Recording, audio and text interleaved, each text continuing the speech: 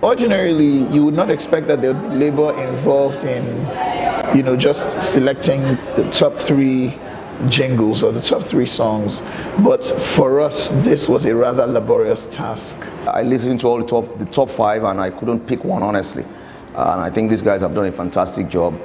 Any of them you pick is a winner, but I think all of them are winners. They're operating at a very, very high level. I guarantee you it's going to even be more challenging to choose the winner of Sounds of ALAT Jingles competition. So in my mind, all 5 are winners already. We have a hard choice in choosing, but eventually we choose. But congratulations to all of them. This has been really wonderful.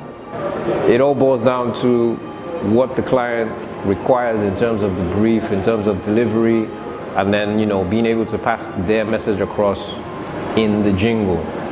You could hear any of the pitches they have put here today and you think it's coming from any of our big artists in Nigeria. What impressed me the most was how quickly these guys were able to take our criticism and advice and turn it into something beautiful, because we got here today and then it was really, really difficult. In fact, my heart goes out to the other 2 guys that had to drop out, because I feel like on another day they could easily be in the top 3. Quite interesting working with them, working with different people, different energies, different personalities. It was quite a task, but I'm confident in the result that we have. I think it was carefully, meticulously done.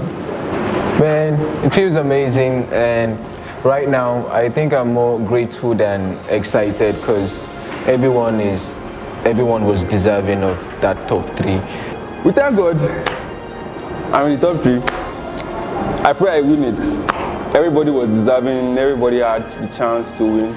But the fact I'm here is a sign. God, you are the greatest. It feels good, for you. I'm very happy because I feel like I deserve it. It wasn't easy, like everybody was like competing, so everything was hard, but it's just by God's grace.